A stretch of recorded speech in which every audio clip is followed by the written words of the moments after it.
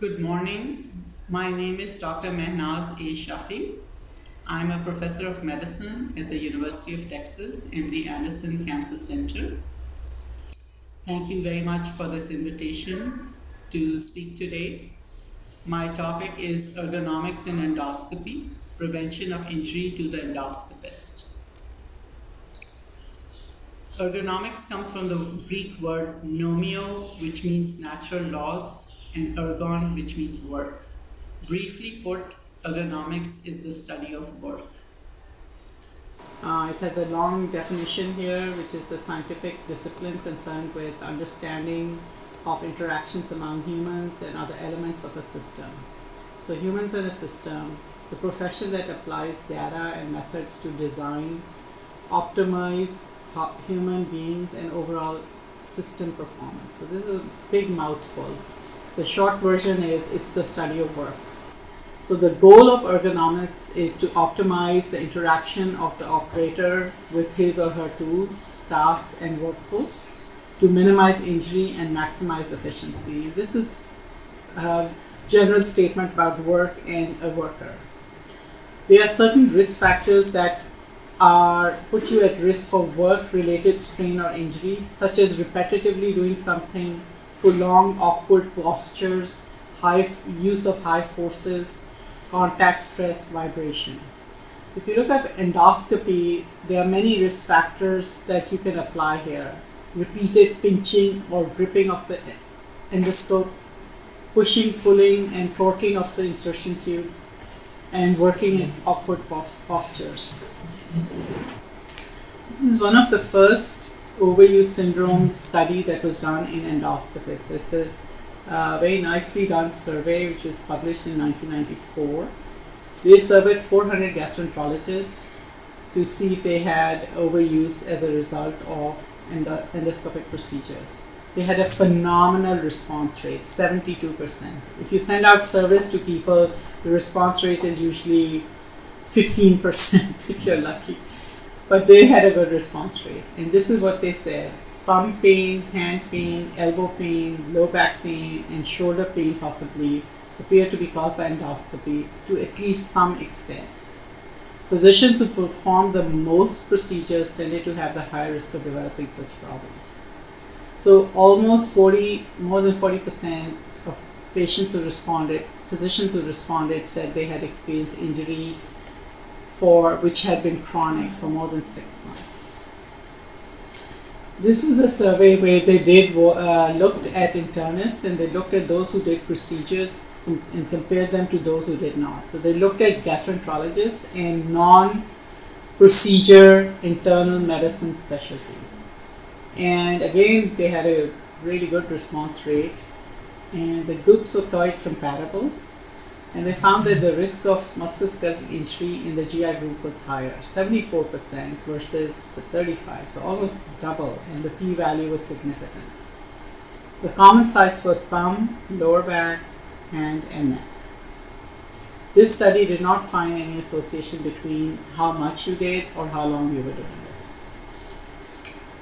So this is, I think, what I would call like a landmark paper, and it's really the only good technological review that we have to date, which was put forward by the American Society of Gastrointestinal Endoscopy almost 7 years ago. And they said, what will minimize hazards in endoscopy? And a small aspect of that was ergonomics. So they said the prevalence of musculoskeletal injury is quite a huge range, anywhere from 37 to 89%. So these complaints are more in GI people, and they're more in people who perform more than 20 endoscopies per week, which I think is a very small number compared to what we do now. 20 in a week, and according to this, put you at risk. So they looked at an ergonomic risk assessment tool called OKRA. And this looked at people who perform endoscopies, and they estimated that 10% of endoscopists will develop injury after 10 years. And overuse is due to microtrauma at the tendon, ligament level, maybe from acidosis, ischemia. Specifically to us, there is something called a colonoscopist's thumb, which is a tendonitis of the left thumb due to repetitive strain. So while you're holding the dial, if you're repeatedly putting excess pressure on the left thumb while controlling the dials, this can cause pain. Similarly, there's something called a biliary endoscopist's knuckle, which is a carpopharyngeal joint from making a forceful pinch and advancing catheters. So there, which is a separate injury. So also injury from forceful pushing of wires and catheters through the biopsy channel, pinch force injury. And this is not just US. I put this in to show that this is a study from Japan where they looked at endoscopists and other gastroenterologists who did not do endoscopy. And they compared injury, and they found that again frequency of pain in the hand and wrist, especially the left thumb, was significantly higher in people who did endoscopy compared to the non-endoscopists. I personally like this data, and I would recommend if you would want to review this. Reddit did this study where it's a survey-based study, but he asked people questions about injury and asked them in relation to the time when they did procedure. So how do you feel now versus on the weekend when you're not doing procedures? So that was, and they found again that there was a higher rate of injury, definitely related to endoscopy, both in community practices, perhaps more so than in academic centers. The measure here also is used. They felt that more than 20 endoscopies per week put you at risk. So that just tells what we do, those who do much more than that. So they looked at what was the experience, and they looked at about 680 people, 684, and half of them said that they had had some injury related to endoscopy. Now this is self-reported, so maybe there's a bias, but it does tell you that it gives you pause for thought that this is not insignificant. And about 20% said they had required time off from endoscopy. They had half of them said they had to modify their practice in some way, either by doing less procedures, perhaps sitting down and doing procedures, and to a large extent they had required some kind of treatment. So the type of injury, we again see a pattern. Thumb pain, shoulder pain, hand, neck, upper back pain, lower back pain, elbow, and carpal tunnel syndrome. What were the modifications people did? So, some people incorporated stretches, breaks, they adjusted their table, they did less endoscopy, they stood on rubber mats or got better shoes, they got physical therapy, rest, etc. So their conclusion was that a higher volumes was significantly associated with a higher rate of injury. Again, how many procedures you did a day also mattered. And they were not able to sort out if half a day off made it better. If you did half a day of a lot of procedures, was that the same as all day long of the same number of procedures? However, they clearly make the association between volume and injury. And the greater proportion of time spent during endoscopy was associated with a higher rate of injury. The other question that comes to mind is a longer procedure a risk factor? Maybe you're doing one, but you're doing a complicated EUS, FNA, ERCP, and it's a 2-hour, does that put you at risk? Some questions we don't know. So the one thing this showed was that colonoscopy by itself appeared to be a risk factor. So of the procedures you do, colonoscopy is one that appears to have a higher rate of association between injury. And in this particular study, they did not find that doing ERCP or EUS put you at higher risk of injury. However, there weren't that many people who did, and I think we've covered this. So in MD Anderson, we do, this is a very high volume center, high volume. A lot of our patients are very complex. They have cancer, they have malignant strictures, they are on lytics, they have neutropenia, thrombocytopenia, so long complex procedures happen. We have 14 full-time gastroenterologists, and 11 of them spend 22 hours or more per week in the endoscopy unit. We do about 1,200 procedures a month. So I informally looked at the previous 2 years and found that 3 of the 11 endoscopists had been injured. And they had significant injuries requiring time off for up to 3 months or longer, requiring surgery, requiring room change, equipment change. So not trivial strain, but significant injury. On analysis and review, I didn't go into details. Most likely it's from chronic overuse. So I wrote this article, which was published in AGA Perspectives, where I said we must ensure that the endoscopy unit is not a hazardous place for the endoscopist, because our focus always is that it should be a safe place for the patient, and that is very appropriate. But we sometimes do not focus on what is safe for the physician.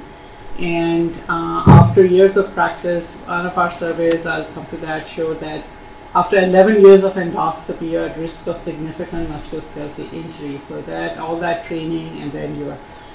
So the AGA, the American Gastroenterology Association, conducted a survey on ergonomics in endoscopy. So I was part of developing this survey, and it's a 290 item survey with drop-down menus to try and capture what is going on. And of course, it's a survey, it's self-reported, but it gives us some information. So we sent a survey to 10,500 people. We had a very modest response. About 826 people responded. And these were people who did at least 80% of the questions. We did not include people if they had done less than that or had done partial, and we excluded people who had not done endoscopy in the past 5 years. So 36% of the respondents were women. The median age was 47. We had someone as old as 82 years old who was actively doing endoscopy, so I thought that was nice. The thing we found was training in ergonomics during fellowship was rare. It was reported by 4.5% of all respondents. The pressure for productivity was high. 45% of people said they had been asked to increase their procedure volume in the past 2 years. So, and this was more commonly reported by women. Injuries since starting endoscopy was associated with prior injury. So if someone's had prior injury, they had more risk. Procedure volume again was a risk factor.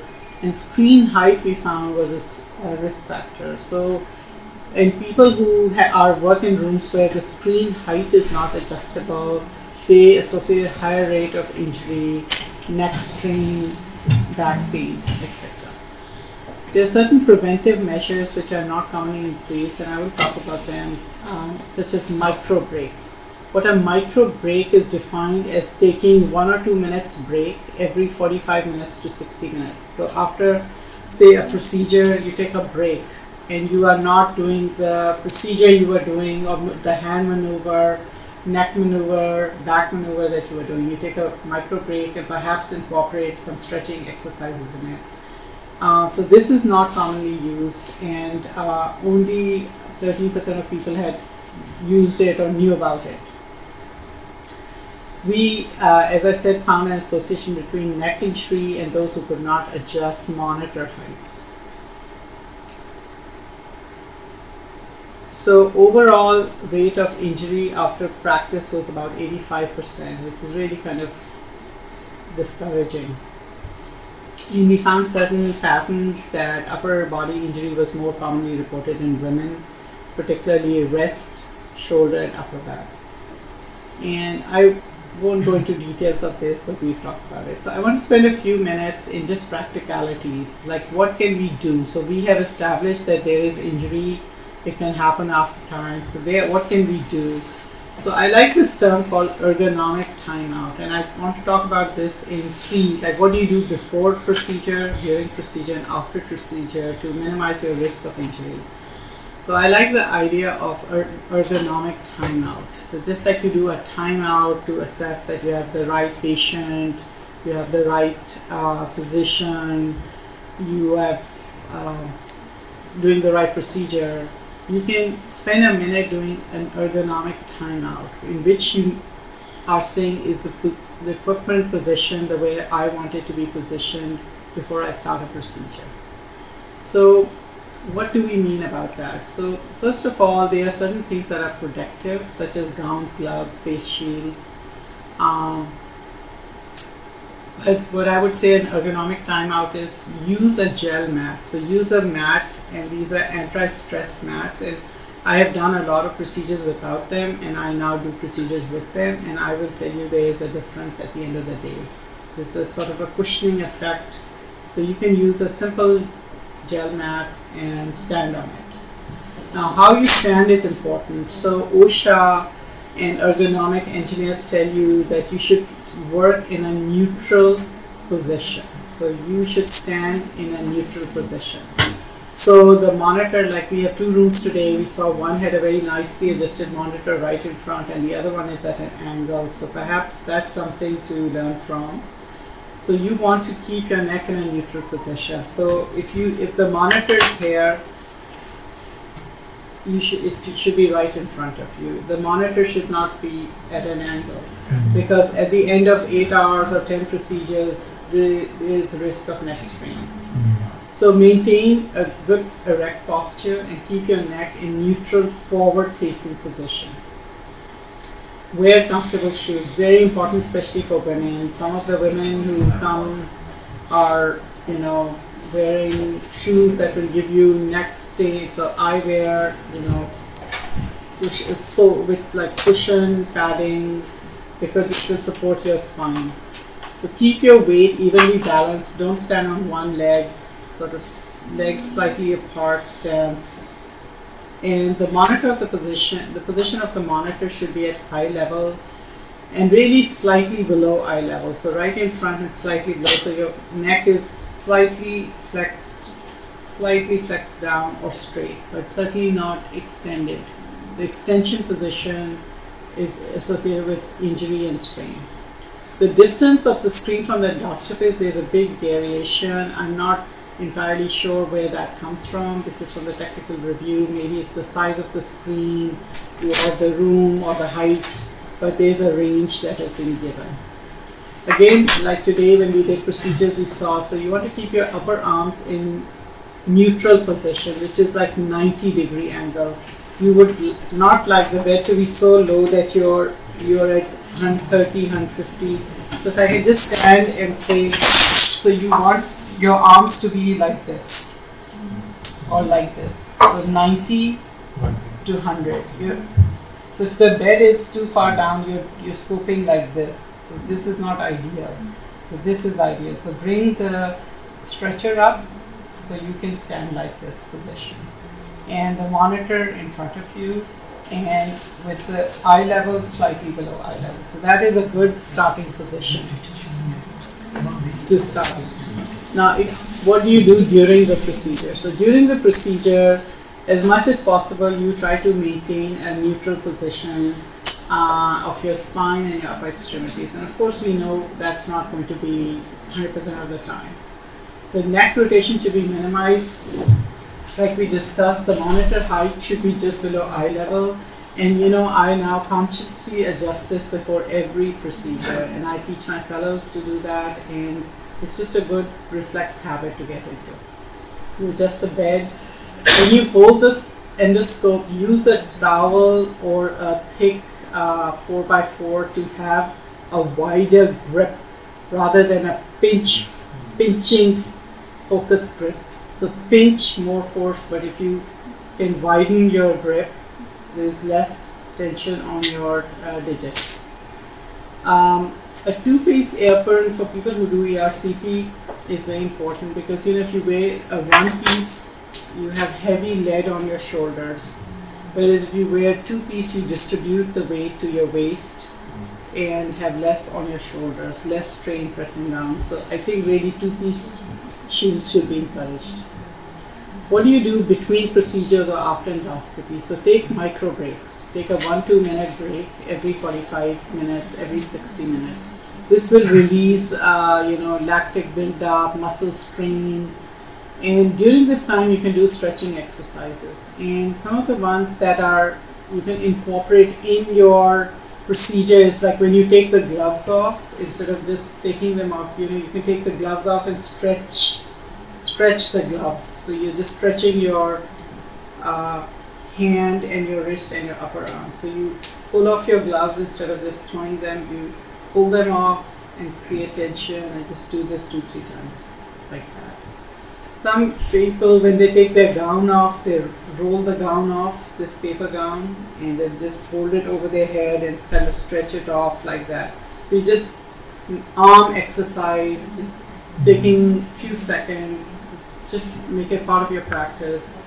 I do know some people who lean against the wall and just stretch against it. So what you can do now, this is I think a slippery slope. What is the optimal volume of work?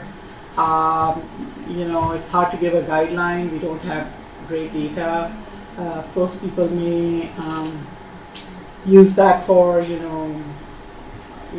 well, I can't do more than that, or am I at injury? So all kinds of liability issues, and this needs to be defined. There are a lot of questions that come here, like can you do half a day with a procedure mix help? Can you do 3 colonoscopies and then an endoscopy? Would that be easier for you in terms of muscle injury? Should you limit length of procedure? So a lot of variables unknown.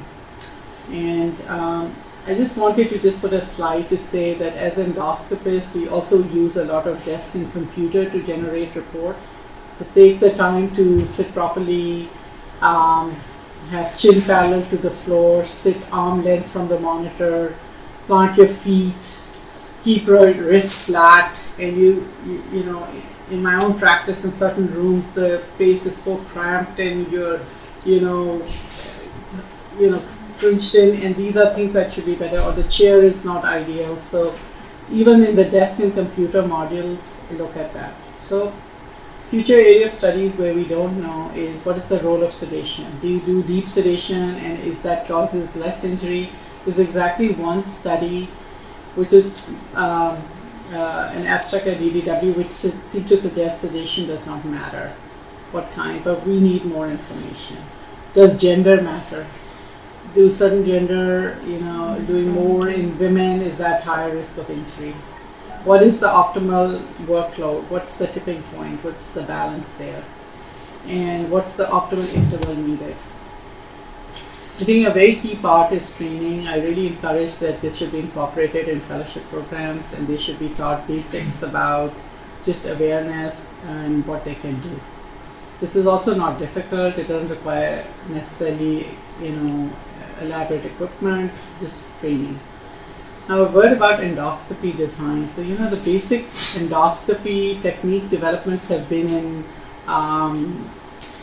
high definition, in advanced imaging, resolution, but the basic design has not tremendously changed in decades, and I think there's a role to discuss that. And for example, if you look at the control dials, whether you're 4 feet 9 inches or 6 foot 7 inches, you have the same dial. So for some people, the grip is difficult, and over time, so that is an example of something that should change. Scopes that are more self-propelled, less resistance, passing of biopsy forceps channels that cause less force, minimize wrist extension, thumb force. These are things that actually we've been in discussions with a lot of devices, and they look at this. So the AG a year ago started a task force on ergonomics, and I'm the chair of that. And we have had input from Occupational Safety Health Association, content experts, environmental engineers, a lot of device companies. And if you have any suggestions or thoughts, this is my email, feel free to email me. But very briefly, just to recap, the time to chronic injury is about 11 years after endoscopy. So think of this as your long-term health. Predictors are if there's prior injury, there's a lot of procedure volume, and there's incorrect height of the endoscope. Lack of education about ergonomics is a factor that should be addressed. These are some of the recommendations that we are making and in the process of developing. So very simple: promote awareness of what is the risk and prevalence, improve design, develop criteria for ergonomically correct endoscopy suite, which means what is the protective gear you use, where should the equipment be placed, height of monitors, height of beds, and promote partnership with relevant organizations, advocacy with the industry. And I think this should be incorporated in the curriculum of trainees, how they adjust the monitor, maintain neutral position, avoid prolonged strain of wrist, hand, and thumb, use micro brakes, use anti-fatigue mats, and I've said one-piece lead apron, really should say two-piece lead apron. And we want to create partnerships with people who develop endoscopes. At the other end, they are very receptive in incorporating ergonomic design, improving lightness of the endoscope, improving weight of it, improving use of force. So a lot of technical development is also being discussed. So I will stop there and answer any questions you may have. Thank you.